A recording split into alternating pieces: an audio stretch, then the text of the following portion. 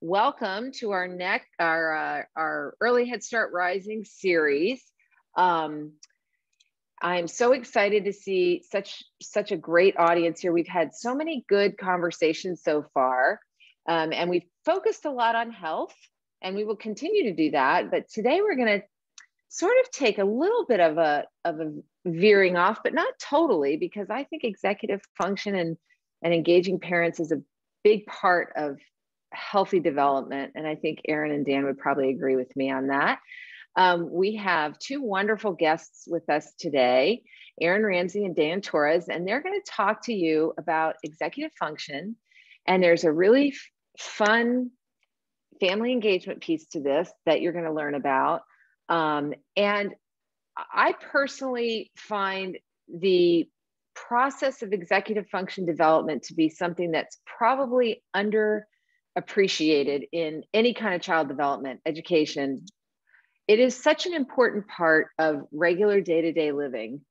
And if we can focus on this a little bit with our kiddos and even our staff and our parents, I think we will find everyone does better in the long run. So I think you're also going to learn a little bit about yourself today too, which is always a lot of fun. So I'm going to go ahead and turn it over to Erin, and she and Dan are going to run the show for the most of this hour. And at the end, we'll talk a little bit about Mind in the Making and how, if you're interested, you can get involved in it. So I will stop talking. Take it away, Erin. Well, thank you, Dr. B. And I'm so glad to be here, especially with all of the Early Head Start. I love that you're having your own series. I actually live in rural Kentucky, and my daughter-in-law is an Early Head Start teacher. So this is near and dear to my heart. And my third grandson goes to school with her every day. So it's really awesome. So I'm Erin Ramsey, and I'm the manager of Mind in the Making at the Bezos Foundation. And then Dan Torres is with me. I think you guys can see him there with his Vroom.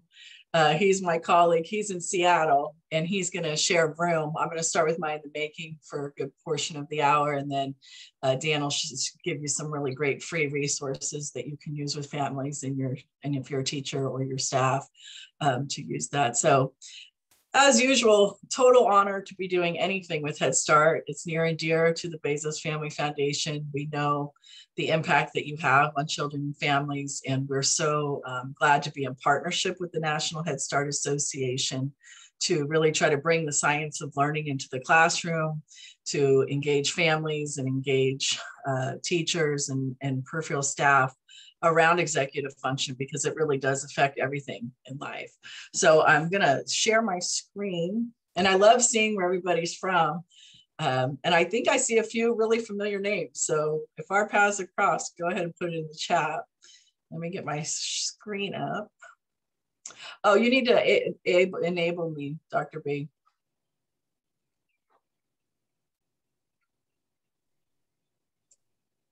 It's on muted now.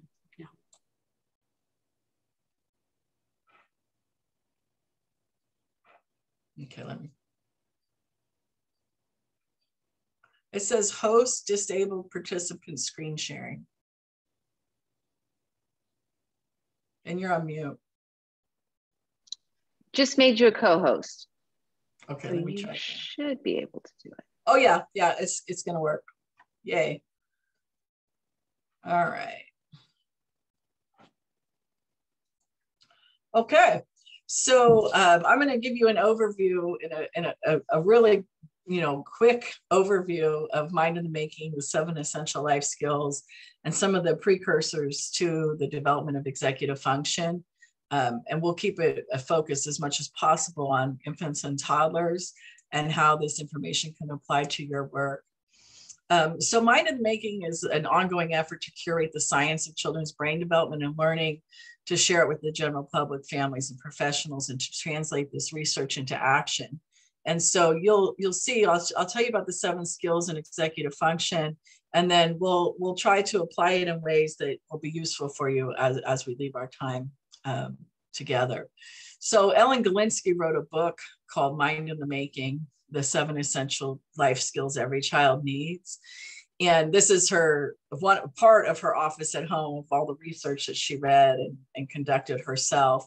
But I start with the story because I think it brings together the science and the heart. And so Ellen didn't set out to write a book. She was actually doing a study on learning in America. And this is probably close to 17 years ago now. And she's a researcher, so she knows how to ask questions so kids and adults will answer the questions. She was doing focus groups all over the country. And she was asking kids around 6 to 12 graders, tell me about a time you were learning and tell me about a time you were not learning. And basically, most of the respondents couldn't really respond to tell me about a time you were learning. And they could talk a mile a minute about times they were not learning. And she had to go back, revamp the questions. And she was thinking, you know, what's going on? And then around the same time, Indiana University did a study with the same demographic and asked the youth, why do you go to school? And most of the respondents, not all, but a good, you know, a high percentage said things like to get a good job, to make my parents happy, you know, to get into the right college. All the things that they were responding with are what we call extrinsic motivators. So doing something to get something. Very few respondents were saying, you know, the pursuit of knowledge, curiosity, passion. And so, and then it was a perfect storm in Ellen's life. Her neighbors adopted 2 little girls from a foreign country. And once they got their health back, she just saw the fire burning in their eyes and in their belly for learning, like all of you see every day with your young ones. And she started to think, you know, we must be doing something as a country or as a culture, or as an education system that's putting that fire out. You know, how can these children come from most adverse situations and just still have that fire burning? So the study that started with learning in America actually evolved into the 7 life skills. So Ellen started doing the research across specialties, so neuroscience, cognitive science, behavior science, and what started to bubble up were executive functions. But the whole impetus is, how do we keep the love of learning alive? And the work that we do in communities and the work that we do in partnership with the National Head Start Association is making sure ourselves as adults keep our fire burning bright so we can help the children and families that we're serving do the same. So there's a few premises that we operate from, and I know that this is preaching to the choir, but I do want to lay the foundation to this as we move into the executive function discussion. And so in the first few years, you know, all of the neural connections are being made, forming the foundation for how, you know, you're learning now and in the future. So the architecture of the brain. And in this video, I'm not going to show videos, one, because I live in rural Kentucky and it's a rainy day, but 2, because we don't have a ton of time. But if you do want to learn more about mind making, you'll be able to watch all of these videos. And in this one, Sam Wang from Princeton talks about how it's all the everyday interactions. Like you can look at a child be eating a banana, but when you start to think about what's happening in their brains for them to be eating that banana or talking to you or making eye contact with you, it's so phenomenal in what's actually happening in the architecture of the brain. And everything begins with relationships. So that's why executive function is so important for adults, because if you're using your executive function, then you'll be able to be present, be able to watch the babies or the toddlers or the preschoolers and what they're doing and how to respond and be engaged. So the second thing is the positive relationships with caring adults are essential for brain development. And this would be an experiment that you would watch. It's the still face, where if an adult just stares or does a blank face, the baby will try to re-engage with crying or reaching out, and then will withdraw if there's no response. And then the research shows that what's most important is the reconnection and creating that bond, and how important it is that we're not totally distracted and that we're able to respond to the babies. So without understanding, with understanding brain development and then understanding our impact as adults on the baby and the brain is just essential, because these are the precursors for executive function. And then the third premise that we're working or promoting is the back and forth interactions. And so if you remember, some of you may not, I'm aging myself, but when I was an undergrad getting a child development degree, that's when Newsweek came out with the baby as a sponge, and all the new brain research came out, and everybody kept saying, oh yeah, kids are just sponges.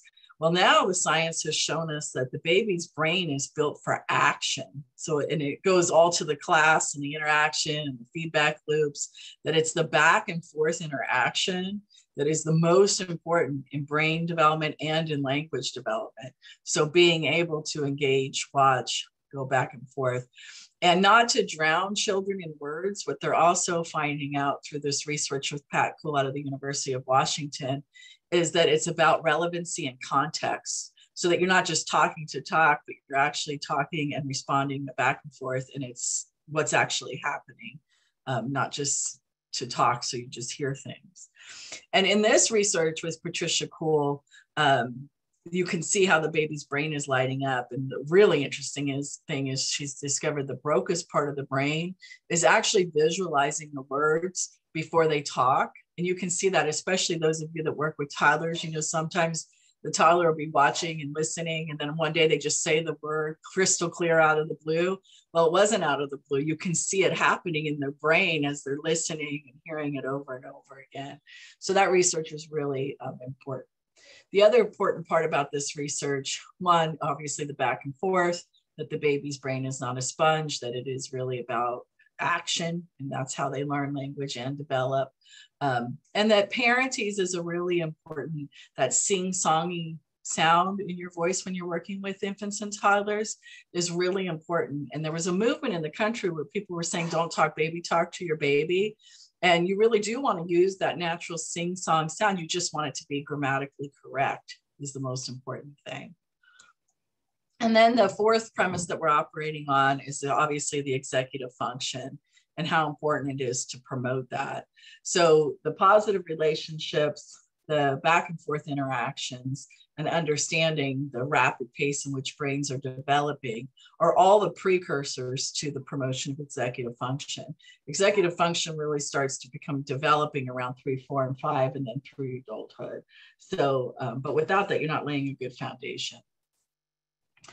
Executive function is really important. And if you don't know what it is, I'm going to tell you in this very short amount of time together. But executive function refers to the top-down neurocognitive processes involved in the flexible, goal-directed problem solving. And that's Phil Zalazzo at the University of Minnesota. And what it starts with is being able to be cognitively flexible. So being able to take in information and think about it in different ways, not getting like just one track in your thinking, but that you can shift to different demands. Working memory, so being able to keep information in mind and then use it, you know, like mental math or past experiences. And then inhibitory control is just not going automatic and being able to stop yourself, you know, even when it's hard, right? So those are the foundations. But as we grow, as children grow and as adults grow and you know, improve their executive function, it develops into planning, analyzing, and reflecting, which is, you know, obviously really key life skills. Now you can see this and you think, well, yeah, okay, cognitive flexibility, working memory, inhibitory control, yeah, those are important. But really think about somebody you know, and it could even be you, that might be really struggling in one area of your life, or maybe in lots of different areas. It usually really will come down to some component of executive function.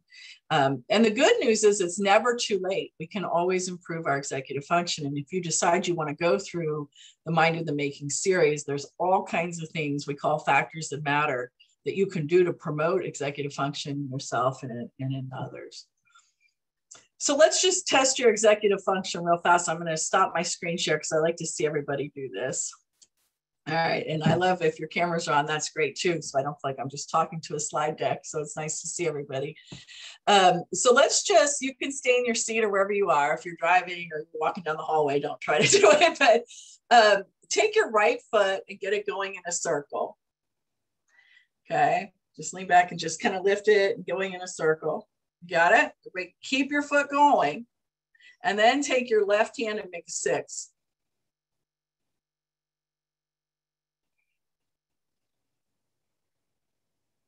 All right.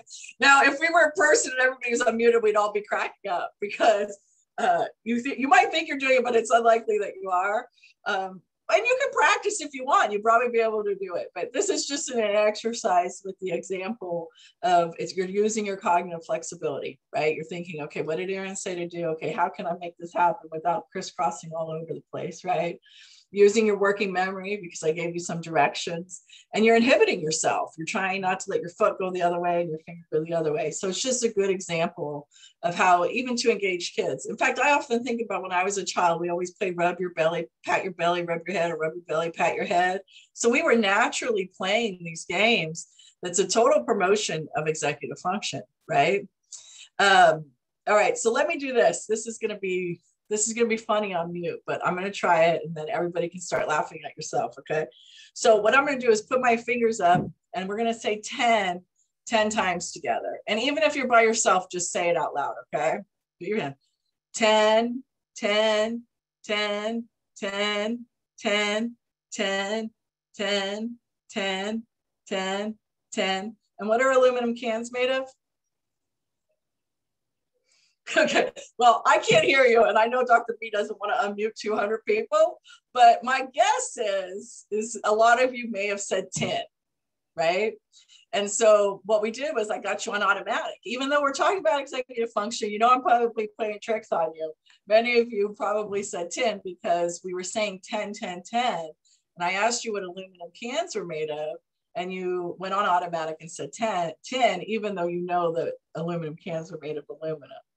Now, let me tell you this trick as you're working with older toddlers and preschoolers, but you can do this a lot of ways with toddlers too. There's lots of games and babies that you can play. If I would have said, I'm going to say 10, 10, 10, 10 times together. I'm going to ask you a question. I want you to stop and think about the answer. All of you would have said aluminum, right? So it's that stop and pause to give yourself that time and space to be flexible in your thinking, to kind of inhibit your first response. And you can play games like, you know, freeze dance, play fast music and play slow music. So you dance slow and you dance with fast music. So you play opposites. There's all peekaboo with babies is a great way to promote executive function. So just a few little tests there. And you might have played many games that do the same thing as a child. All right, we'll go back. And then what Mind in the Making is really the how of learning. It's not the what to teach. And that's why a lot of programs really like it, because it really supports all of the, you know, curriculum that whatever curriculum you're using, it will support the why. And it gives teachers a real understanding of why we're doing what we're doing and how to best meet where people, how they learn best at whatever age is really important. So it's the how of learning. And you know, when you look at the school standards as kids get older, a lot of times we're asked to learn a whole bunch of things and just a little bit about them. And now standards are trying to be revamped to, you learn deep learning and you're able to transfer knowledge, right? So you might get really deep into one subject matter and all of your different skills are developed within that. And that's all executive function, to be able to learn something and then apply it in a different way. So if we really want to set kids up for success, we need to be really aware of executive function and how to promote it. Here's another one, and this is really important for the Head Start community. This is one of Ellen's favorite studies, but this study showed, it was a longitudinal study, that executive functions are predictive of physical health, substance dependence, criminal convictions, personal finances achieved at age 32. Now here's the clincher. After controlling for socioeconomic status of origin and IQ. So the promotion of executive function, which we all can learn and get better at any time, it's never too late, is more important whether you're in poverty or not, or whether you have a high IQ or not. So this is where we could really start leveling the playing field by promoting executive function.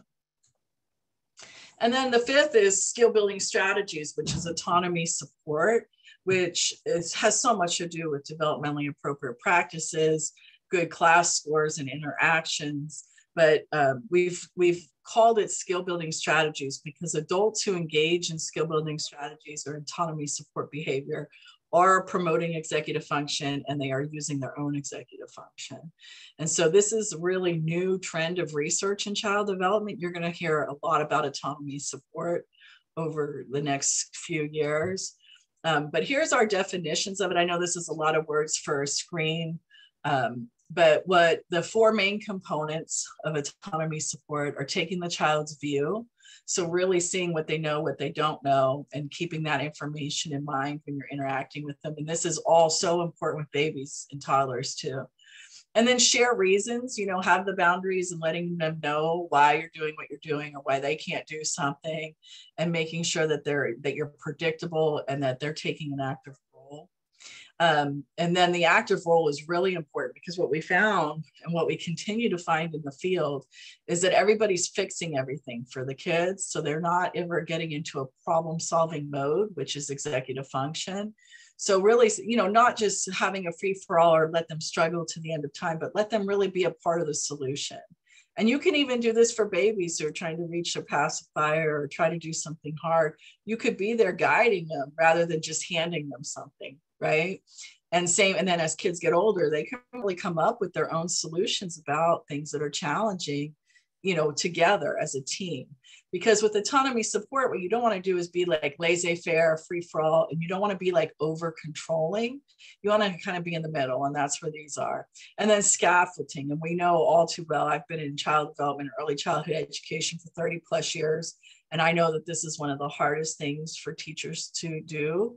And it's really seeing where the child is, and then, you know, making sure that it's not too hard, but hard enough that it gives the child a chance to develop their own skills. So meeting them where they are and then helping them learn, instead of giving a too hard of assignment or, you know, a challenge or too easy.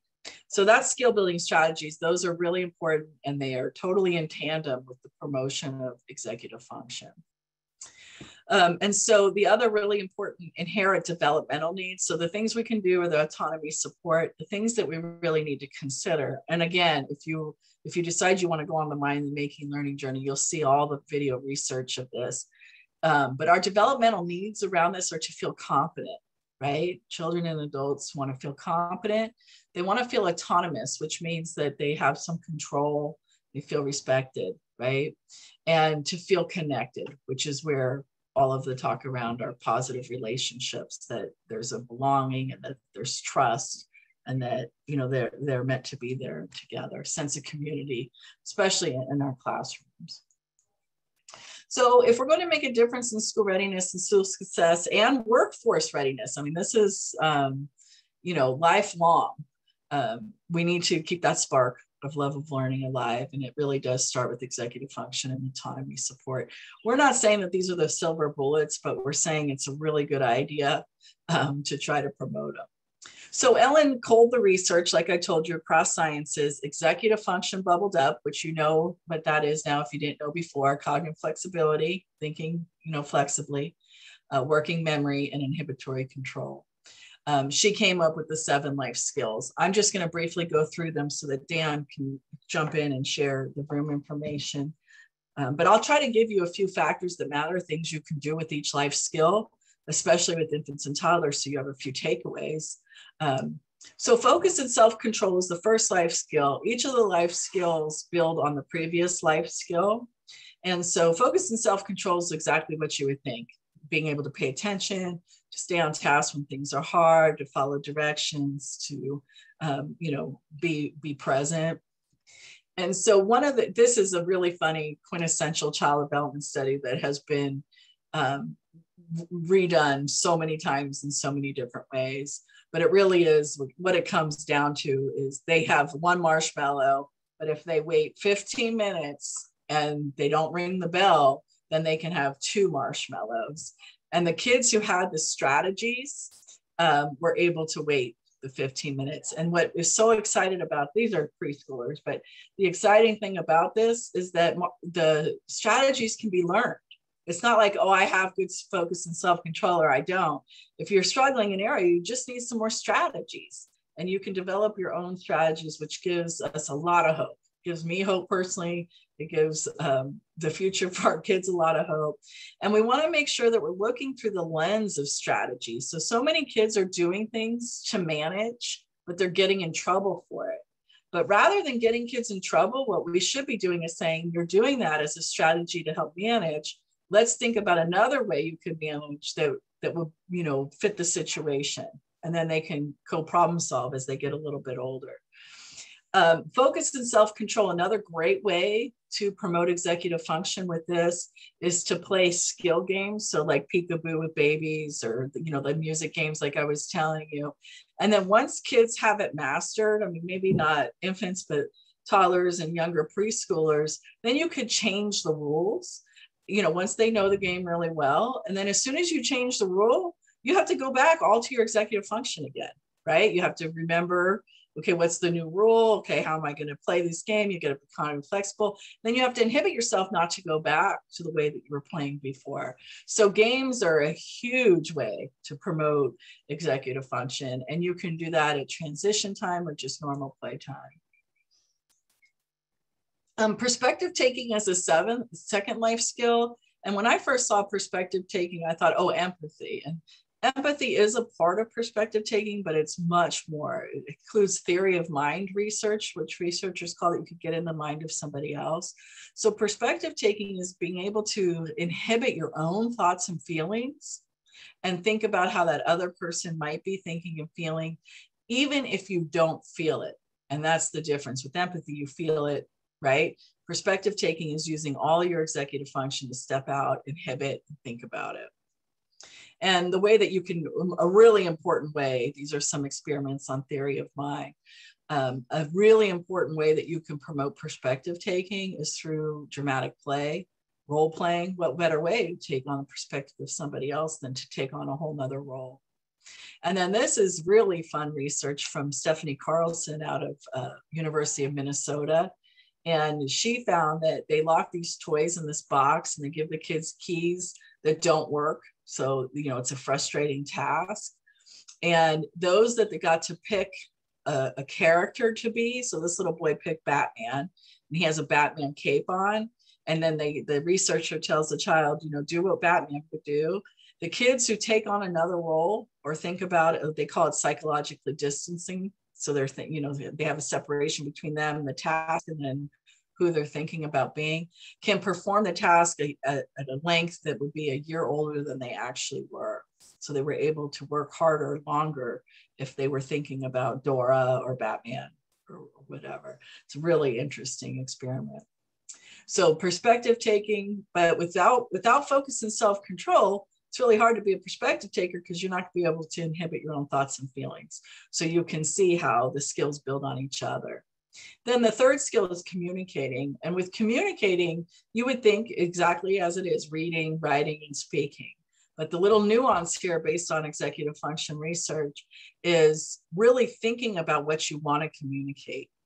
You yourself, or even how do we teach children to think about what they want to communicate? And you're doing that all the time with infants, right? So it's that stepping back, thinking, and then as they get older and as we work in our own lives with our own families and in our own professions and roles, if you can stop yourself, think about what the other person knows, might be feeling, and then you communicate accordingly. I mean, think about how much higher level of quality of communication that we would be having, right? And I even think about my career, like all the times I left and said, oh, they just don't get it, because I didn't stop to think what they knew and didn't know, and then I didn't communicate accordingly. So it's really on me, right? Not on the other person. So think about that as you're engaging with your colleagues, your own families, the families that you're serving. Really think about the perspective of the other person and then how you want to move forward. So again, the give and take conversations are critical here to teach that. That's Ellen's grandson and husband there. And then obviously thinking about what you want to communicate. And then the fourth life skill is making connections. And this is all based on symbolic representation, which we've all learned about getting our credentials to be teachers and managers. But the really interesting thing about this life skill, how Ellen defined it, is that making connections is really at the heart of learning, right? Because without the stand for relationship, you need that in order to build your knowledge, right? And you do that through experiences and exploration and exposure. The other really important piece here is that how do we promote the opportunity to make unusual connections? Because that's at the core of creativity. and how are we seeing when kids are making unusual connections, and how are we providing opportunity for them to do that? Because that's where innovation happens. That's where ideas come. That's where fun and creative endeavors occur. And one way to promote making connections is to play math and science games. These are with a little bit older children, but super important. And this is a really interesting study. And then we have critical thinking, which is really just about how do you know the information you have is valid and reliable, right? And it sounds simple, but with the whole notion of fake news and all the things that have been happening in our country, all that is happening because we're not really thinking about where's the source, where did it come from, how do you work it backwards, right? Using the scientific method. So critical thinking is really important. And I love that Ellen has made the connection between curiosity and critical thinking, and how if we're engaged and curious, we're going to be using our critical thinking skills, right?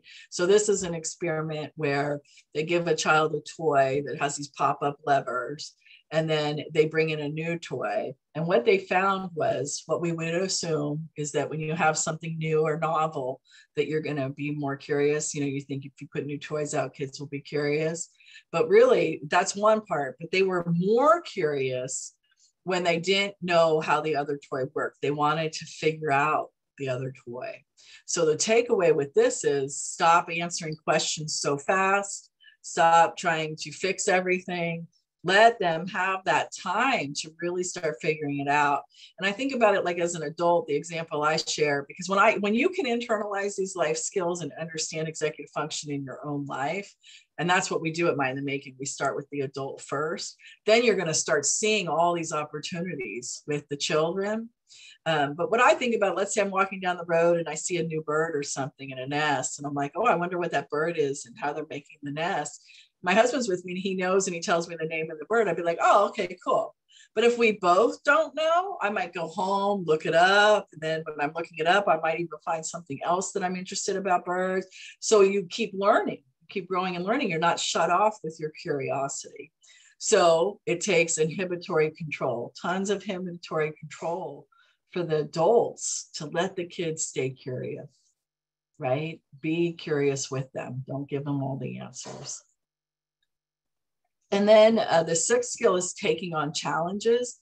And a part of this module, there are 8 modules and they're about 2 hours a piece. So each one is the introduction, and then one module is each of the life skills. But with taking on challenges, it is part coping with stress, but it goes way beyond that. And this is really important because I've worked in a lot of Head Start classrooms. It's really important for us to step back, even if kids are under a lot of stress at home or in their lives, that we do look for fun opportunities for them to choose to do something hard, right? So that they can take on a challenge, whether it's just the toddler who really wants to go down the little slide and they're a little bit scared and they trust you and you can say, hey, you look like you want to do that. I can go with you, or I can hold your hand, so that you're helping them do hard things, because that's how you stay engaged in life. That's how you want to learn things, is by getting out of your comfort zone. And we talk a lot about Carol Dweck's work here with mindset. And many of you have heard of Carol Dweck. I'm sure she has a book called Mindset. But basically, the research that we show in Mind in the Making is about her growth mindset versus fixed mindset. So a growth mindset is that you can always learn and do better and grow. A fixed mindset is like, this is as good as it gets. Like, I'm either not that smart or I'm smart enough and nothing else is going to happen. And the good news is that you can switch mindsets. And you switch mindsets, you get in a growth mindset by doing things that are hard and working hard at it.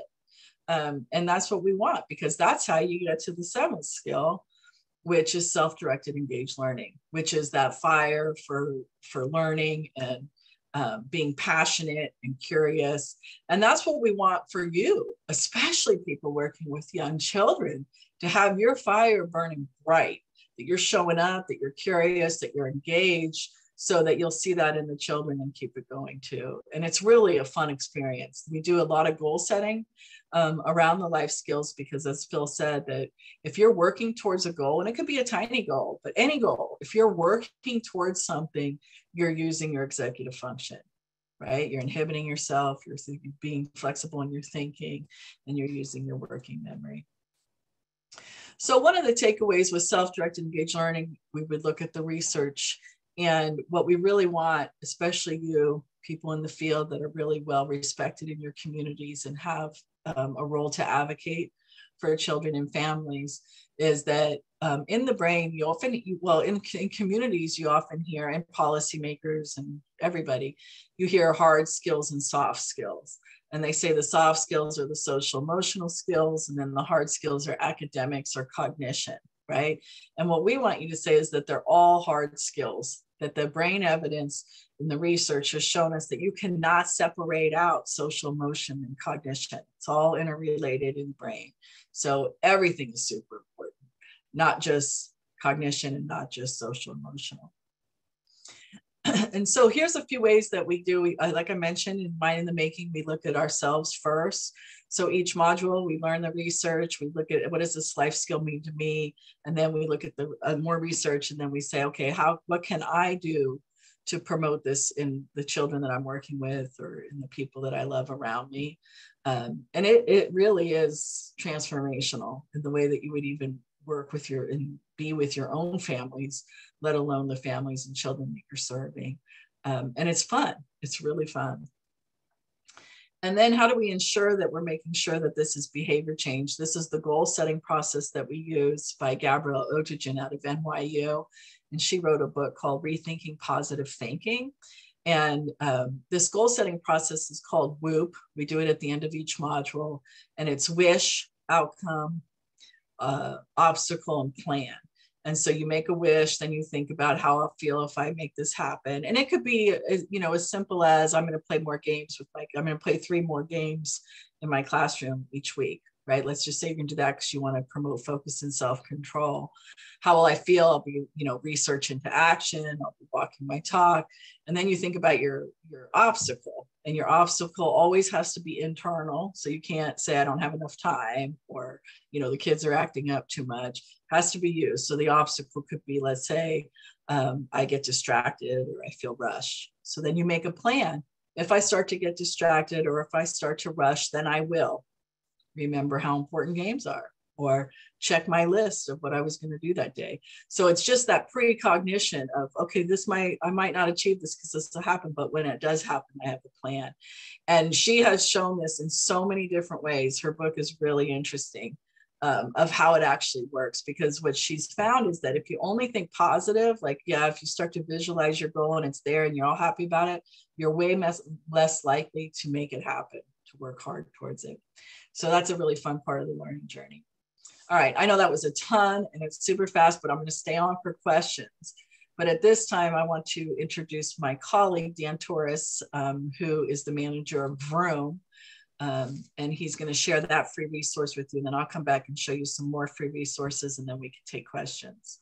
So Dan, I'm going to turn it over to you, or I'm going to mute myself. Okay, good. Thanks, Erin. Yeah, I'll just jump in real quick, share a few slides and give you a quick primer on Vroom.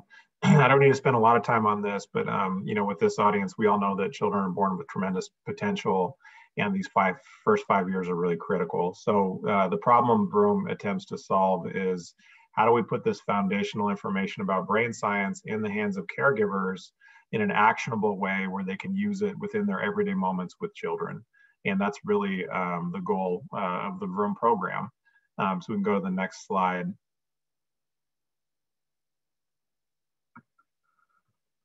And just real quickly, we talked a bit about the brain science already. Just for the purposes of Vroom and the Vroom program, the 3 foundational science principles that kind of undergird it are that positive adult-child relationships matter. Everything really starts from that place. Back and forth interactions are key between caregiver and child, and then life skills are built in the early years. So those 3 things are grounded in the science and are the big picture ideas behind Vroom, but we knew we had to even distill it further to make it actionable and something that caregivers could use in real time in everyday moments. So from that, we built the 5 brain building basics. And these are really the pieces that a caregiver can use that can be translated into actions, right? So if you look at the 5 brain building basics, the first one is look. We really want to use eye contact in our interactions with children. It's very important for brain development. Taking turns, it want to be an interactive interaction with children, very important for their development. Chat, the importance of speaking to children, which is something that we try to promote more and more of, but lots of dialogue with children, but taking turns, making eye contact while you're doing it. These moments are great. Let's stretch them out. Let's try to stretch out these moments and these interactions with children. So Vroom tips give you ideas on how to stretch out those interactions with children as you're working together. And then finally, follow. Children are just sponges. They are taking in information as they go. Let's follow their lead. Let them lead the way, but still kind of promote those other activities in terms of stretching the moments out, speaking to them, taking turns, and then making eye contact. So those 5 things are really important to Vroom. So the final step for us was, how do we get this in the hands of caregivers in a way they can use it? And the method we use is tips, right? So this is an example of a Vroom tip you're seeing right now. This one is called Home Museum. So you'll see it's really inviting the child to find some special things and put them out, like in a museum or a store, and have them lead you through their collection and ask them to share with you why the items are meaningful, and take turns choosing your favorite things to share with each other. So that's your activity that you can do with the child, and we're hoping that you can build that into everyday moments with that child. The research that developed Vroom found it was really, really important to have brainy backgrounds, which is really the brain science paired with that tip. The parents that this program was tested on felt that that was really important, and they would be more likely to do the activity if they understood the brain science behind it. So in this case, the brain science is in a really parent-friendly language, talking about how the activity is, really promoting practicing important communication skills, and then thinking about what to say and how to say it, and using memory too. So it's really setting up the brainy background behind it. Another thing I'd want to say is all the tips are broken out by age range. So you'll see on this one, Home Museum is for children ages 4 to 5. We have tips from age birth to 5. So for the early Head Start population, we have 0 to 3 tips specifically. Every tip is really kind of based on that information about the 5 brain building basics we talked about earlier. So those are the tips and how they're structured, and they're pretty standard across multiple categories. And the last slide I'll show next is how do you get it, right? So how do you get this information? So one, Vroom is free. It's a free resource. Anyone can use it right now if they'd like. There are several ways to get the content and share it with caregivers. One is through the app. So if you search Vroom on the App Store for Apple or Android, it should pop up as one of the top search features. And then from there, you can download the app, which is free. The app is available in English and Spanish.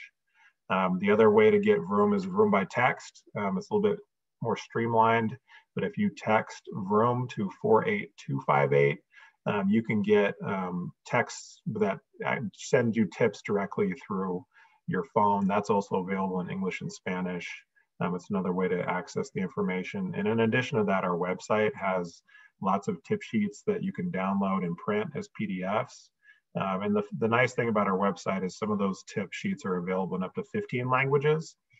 So we've had lots of examples of providers that have, a population that Arabic is really important. They can print out Vroom tips in Arabic, and it's a great way to kind of make a connection to a community that a provider is trying to reach out to.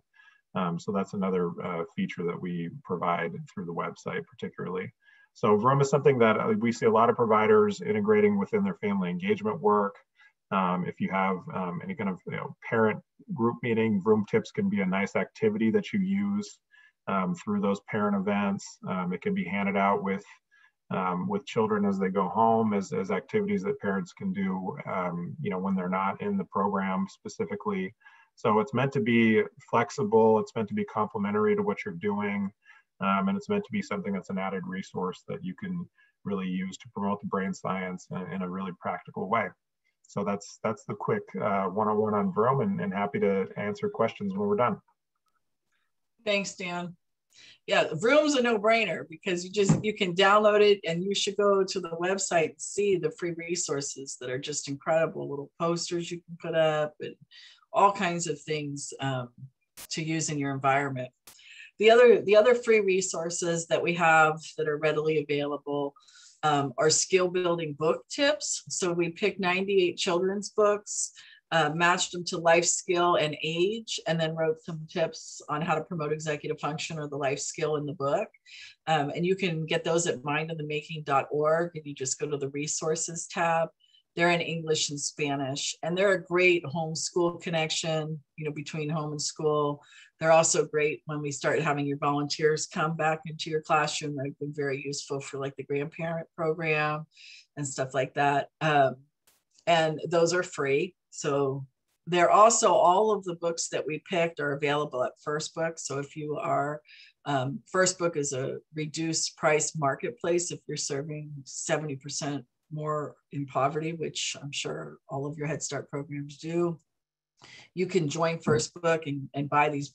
You get hardback books for like $1 or $2. So every book that we picked is available through First Book. And then we also have skill building opportunities, which are take commonly asked questions from parents and how to turn that challenge or that problem into an opportunity to promote a life skill.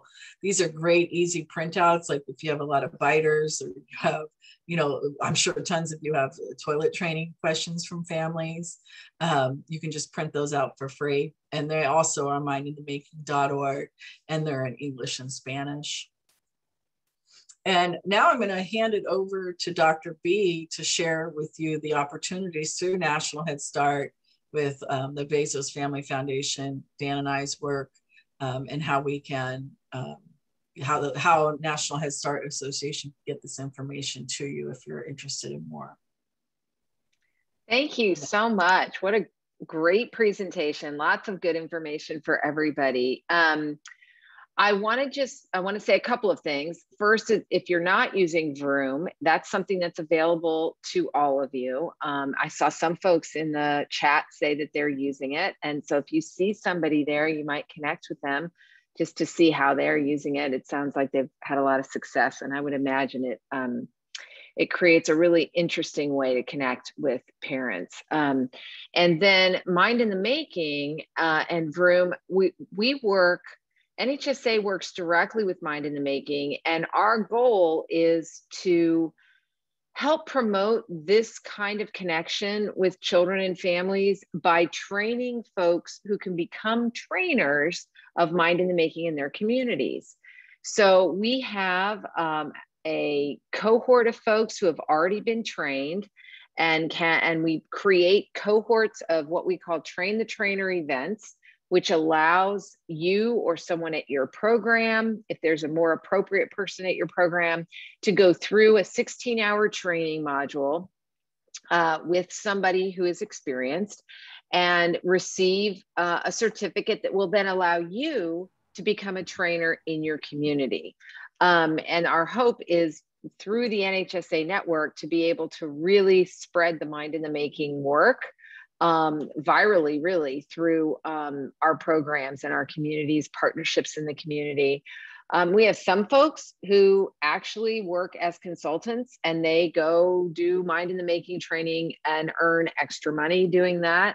And some folks come get trained through their program, and then they provide the training as part of their job. So it becomes kind of a professional development piece of their repertoire that they're able to offer.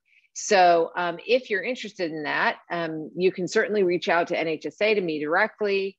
I will put, I know my email was up there, but I'll put it here too, so you can grab it if you prefer to contact me directly.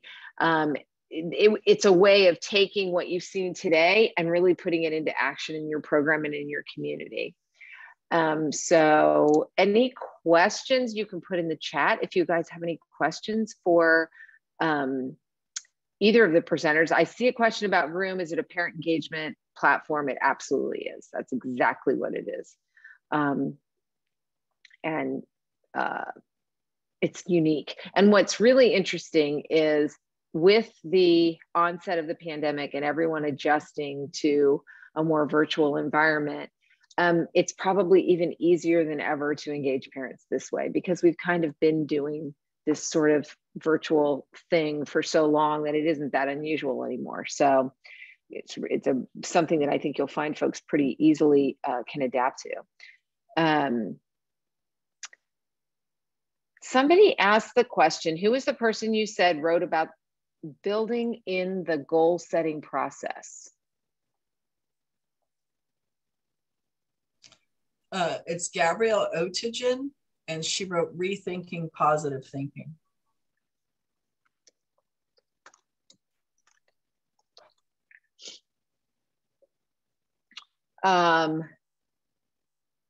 Email me about the cost of the NHSA trainings. We only charge for the train the trainer, and it depends on whether we're doing it as a single group or if you're enrolling individually. And some of that, I want to make sure that I quote that properly. So just shoot me an email and I'll get you all of that information.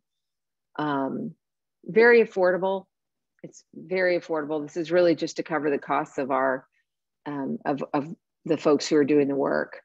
And the requirements to be a trainer, there aren't specific resume requirements, but we do want to make sure, I mean, you do need to think about your role, your current role, and your experience doing adult education, because it is a process of training adults. You have to be comfortable with that. And right now, I mean, I think this will start to change, but right now we're just doing virtual training right now. So we think that'll change over the next 6 months or so, but you do need to be really comfortable in this environment. And we've had some folks say, you know, let us know when you're back face to face, because they just don't, they have a hard time managing the technology and the people. Now we are keeping the groups really small, and I think that's helpful, but, and we have some folks doing it and they're saying it's working great, but you do need to be comfortable with it. That's a personal thing.